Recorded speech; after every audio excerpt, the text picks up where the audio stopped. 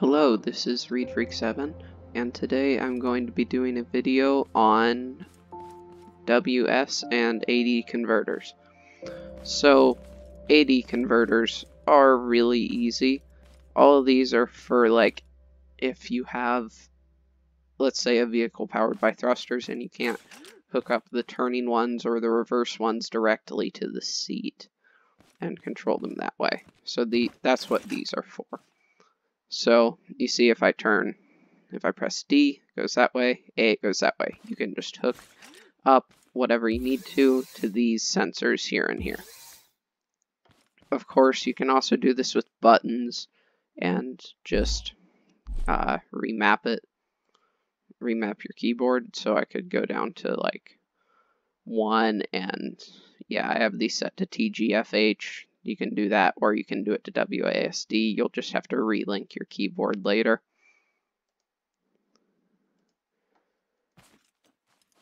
So now we get into the more complicated side. The AD converters are relatively simple, you see. It's literally just this swinging back and forth in front of some sensors. The lights are just here for show. You don't need those. It doesn't have to look like this either. You could literally just have like that and then have a sensor here and here. I'm just marking it and have them on one distance, and when it swings that way, that one picks it up, swings that way, that one picks it up. As I said, AD converters are really easy. So WS converters are where it gets a little more complicated. Both of these are WS converters. This one's more reliable and faster. This one's a little slower and less reliable. But as you can see, this one's quite bulky. And if you were to use this in survival mode, you would need batteries for all 3 of these engines. Not exactly ideal. So this one, you can see there's not a whole lot of delay. It's pretty quick.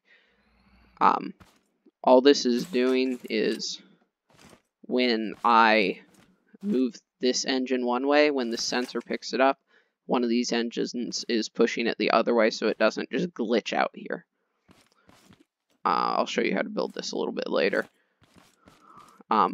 So this one is using controllers, so it doesn't require any batteries or anything, so that's nice.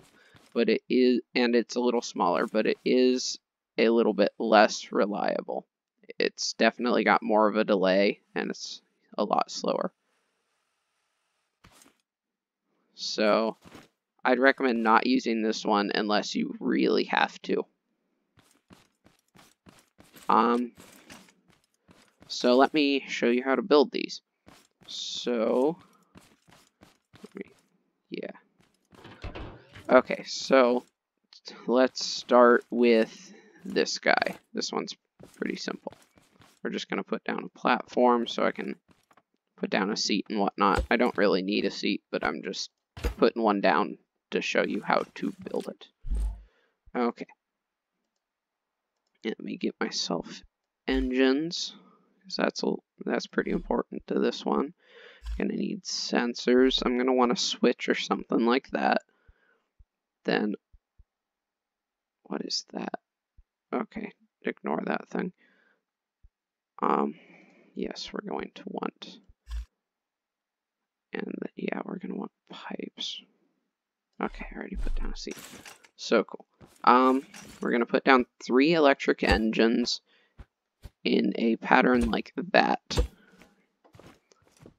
And then on this here, we're going to put a bearing. I didn't get a straight bearing. Crap. We're going to put a bearing. And a pipe, bearing, pipe. Now these could be any pipe, or they could be blocks, but the blocks might get a little stuck on the engines on either side, so I'd recommend using some sort of round pipe. Oh, I made this too long. You only need 3 bearings. Then on top of that, we're going to put a T pipe, and on either side of that, we're going to put a switch or a button. Button works too. Then up here, we're going to want to put a sensor on either side and set both of these to 1 range. Now that's pretty much all you have to build. So you're gonna connect that engine to the seat. Then you can connect this engine here, right? You're gonna put that up to 5. Then you're going to connect this bearing to this engine, and this engine to that seat, that sensor, sorry. So when that sensor's picking it up, we want the whole thing to rotate that direction, so it is correct already. Good. So we're going to want to turn around, we're going to hook up this sensor to that guy, hook up that there, and we're going to turn that around so it'll go the other direction. And we're going to set these guys to 1 below middle. The reason this one is on slightly higher power is because this hitting the engine pushes back as well. So, yeah, oh, I have it on the lift. Let's take it off the lift. And I believe this is it. Yep. See? That's all you need. So there's that. I'll upload all of these to the workshop under the names electric WS converter and controller WS converter. So if you want to find those, you'll probably be able to find it under that or a bunch of other things as well. Let's see. Okay, yep, now for the controller one. So the controller is a little more complicated, so we're going to need a few different things. We're going to want logic gates. Actually, we'll get to that later. Let's put the platform down and stuff first. Okay, cool. Then we're going to put down a wood block. And on that wood block, we're going to put a bearing, a pipe, bearing, a pipe, and a bearing. And on that bearing, we're going to have that pipe going up. We're going to have a T going up from there. And on either side of that T, we're going to have switches or buttons yet again. Okay, so we're going to need controllers now. And we're going to need logic gates. We're going to need timers. I'm trying to think if there's anything else. I think that's... Oh, we're going to need a seat as well. So let's put down a seat. So we're going to need 3 controllers. So let's put 1 controller here, 1 controller here, 1 controller there. So all of these controllers are going to go into bearings like that.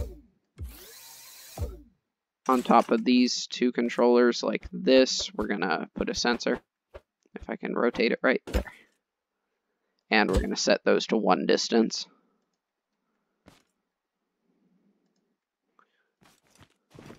Okay, so this sensor I'm going to connect, or no, I'm not, sorry. I'm going to put a timer here and a timer here, and then a logic gate there and a logic gate there. So we're going to set both of these logic gates to OR.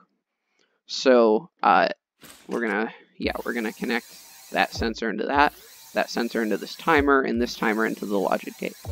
So basically what this is saying, I'm going to set this timer, let me make sure I get these timings right. Both of them are, 100 milliseconds. So you're going to set both timers to 100 milliseconds. There we go. And goodness, this is hard. Okay, there. So basically what this is going to do, so if either trigger is active, then this logic gate is going to power that controller. Oh yeah, I forgot to connect the controller. But yeah, so if either of those is active, that controller is going to be powered. So if the sensor is active, the controller will be powered. But when the sensor turns off, the timer is going to run out. And once that timer runs out, then the controller will turn off. So both of these are going to be, put all of the controllers on loop, or this will not work at all. Cool. And let me make sure I get all of this right. I don't remember exactly what I did here. I messed around with it quite a bit. Yep, 30. It'll be 30 degrees on all of these, I believe. Yep, 30 degrees. So, yeah, let's connect all this up. There we go. Yeah, okay, so that controller, which bearings is this controller tied into? I cannot tell. Okay, it's tied into this front one. Cool. So we'll want to get this one on -30. You can put the seed on either way, negative or positive. It just depends on how you have that set up will cause either sensor to be forwards or backwards. It really doesn't matter. Whoops, I disconnected that.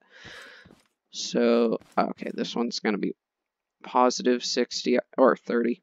Sorry, not 60. Definitely don't do 60. It won't work at all. Okay, well, I think that's it. Let's test this out.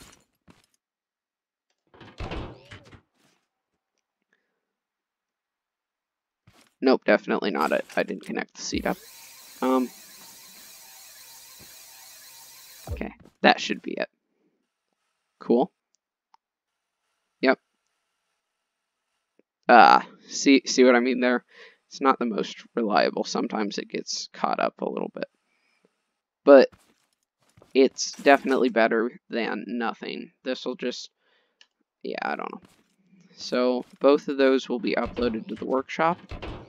So you can find those if you need more help with this. Take a closer look at all of the timings and everything.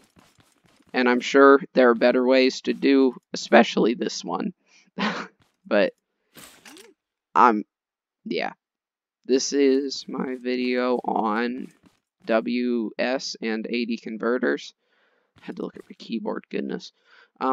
So I hope it was helpful, and if you enjoyed it or found it helpful, please leave a like, and yeah, I'll see you next time.